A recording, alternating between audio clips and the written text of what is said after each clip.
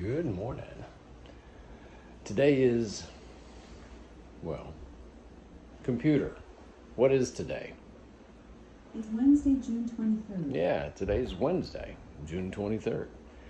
And we've been busting our butts, getting a bunch of stuff done out here on the tower.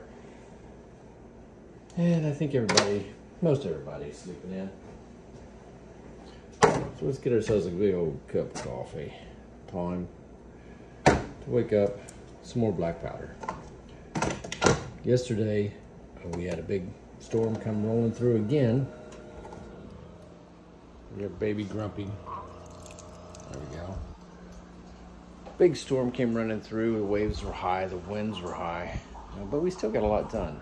We worked in the shop area, built a set of shelves, which as soon as the coffee makes, I'll show you the shelves. The other day we cleaned out the fuel tank and it just had some dried up old sludge in it. Let's see if I can show you that without falling in. That'll be interesting. And very busy. Volunteers, they make such a difference out here. They make all the difference out here. So the place is coming together, and there's still just a ton of stuff to do. But we're making progress. It's really nice. All right, let's go on phone. Don't fall over. Good cup of coffee.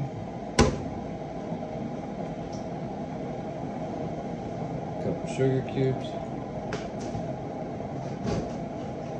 Wednesday, hump day, huh?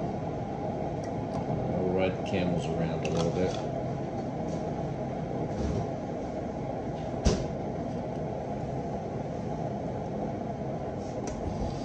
And without any further ado, here's a clip that shows you the tank we worked on, the shelves we built, the rooms we organized. I'll show you a couple of those. And I can't show you the delicious, amazing meal we had yesterday because we all ate it and forgot to video it. So anyway, I'll make sure this is acceptable. Yeah, that's a good cup of coffee, guys. So now here's the video clips. Y'all have a great day. It's Wednesday. Watch these clips, see what we did. Take care.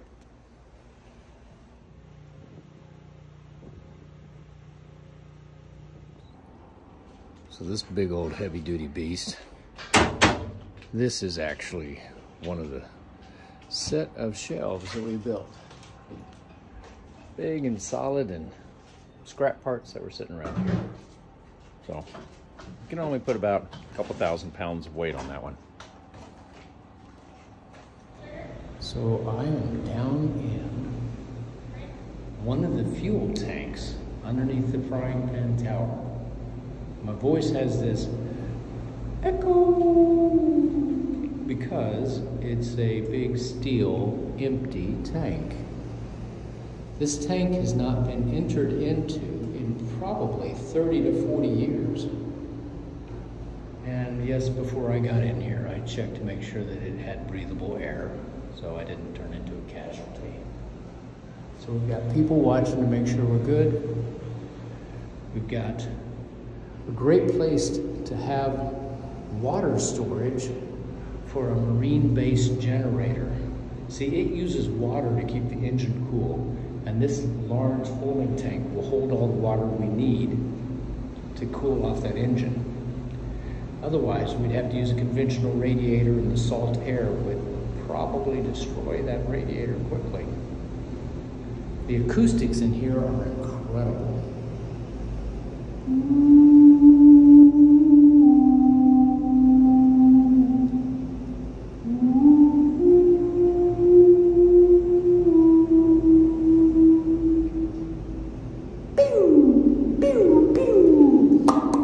Some rearranging and cleanup of the inner crew room, and it's 100% better. Still got to put the sheets on the beds, but it's just a whole different temperament and a lot more space.